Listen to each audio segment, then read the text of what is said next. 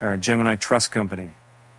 And Barry Silbert's digital currency group were sued by New York's top law enforcement officer for allegedly defrauding customers of $1.1 billion, escalating legal woes for companies hit hard by last year's plunge in cryptocurrency markets. Similar lawsuit filed Thursday by New York Attorney General Letitia James accuses Gemini, which operated a crypto exchange, and DCG's Genesis Global Capital unit of failing to disclose to investors the risks of a crypto lending program they started in 2021. The venture's assets collapsed last year amid several high-flying bankruptcies, including Sam Bankman-Fried's FTX. Gemini, founded by Tyler Winklevoss and Cameron Winklevoss, lied to customers about how risky loans were in its venture with Genesis and failed to disclose that at one point, almost 60% of its third-party loans were to Bankman-Fried's crypto trading firm Alameda Research, the state claims. Genesis and DCG were accused in the suit of trying to conceal a spiraling losses. The claims by New York come after the U.S. Securities and Exchange Commission in January sued Genesis and Gemini over their failed crypto lender joint venture known as Gemini Trust. Meanwhile, the three firms have also engaged in suing each other in the wake of sector woes. Genesis, which filed for bankruptcy in January, later sued its parent DCG, seeking to recover about $620 million in outstanding loans. Gemini has also sued DCG as well as Silbert, seeking to recover damages and losses from alleged fraud and related to Gemini Trust.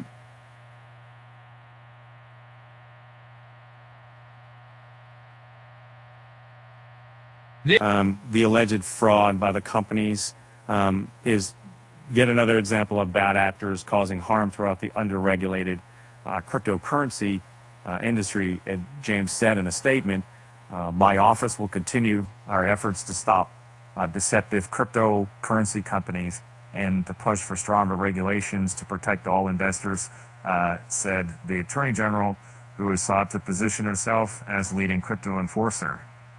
DCG, in a statement, said it has always conducted business lawfully and with integrity, and that the company will fight the state's allegations.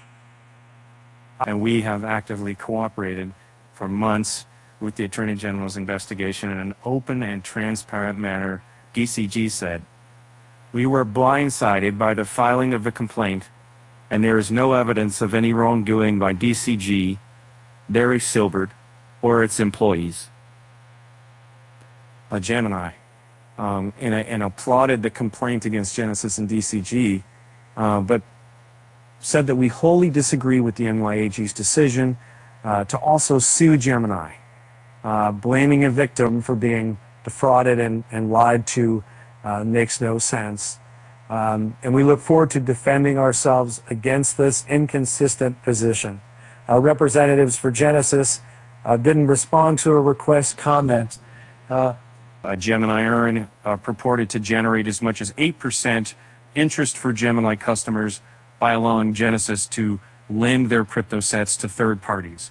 But more than $1 billion was invested in Three Arrows Capital, a hedge fund that failed in mid-2022, leaving a hole in Genesis's balance sheet, according to the lawsuit.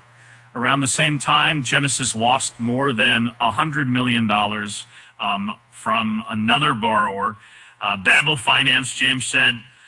In a separate statement, Silbert called the allegations baseless. Honesty and integrity have always been my guiding principles.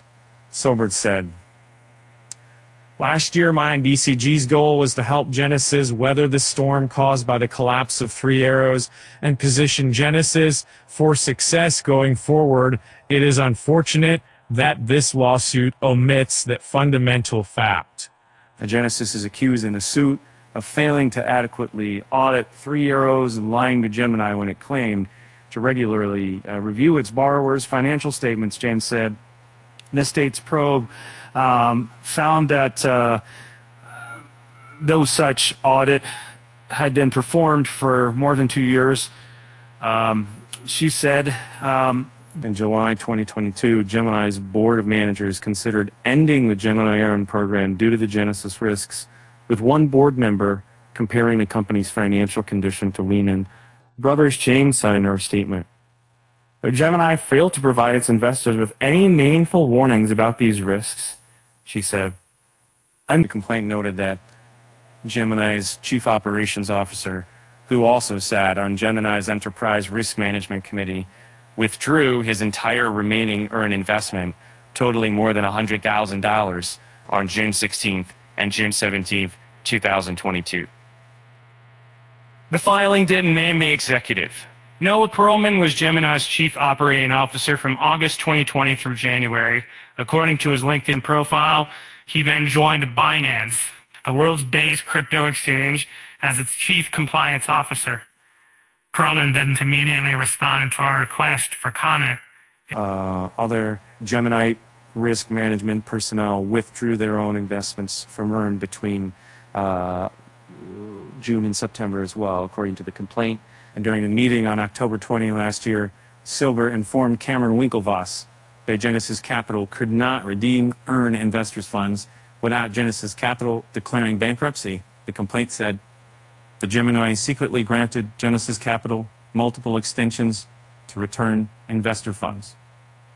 Silbert and former Genesis chief executive officer Michael Morrow, both of whom are named as defendants in the suit, are accused of repeatedly lying to investors as well as to Gemini about the financial woes. Genesis allegedly hid from Gemini the existence of a $1 million promissory note that was created to conceal the extent of its losses, according to the complaint. James said that some investors lost their life savings. The state said it wants to ban Gemini, Genesis, and DCG from the financial investment industry in New York. James also is seeking restitution for investors and a disgorging of the companies.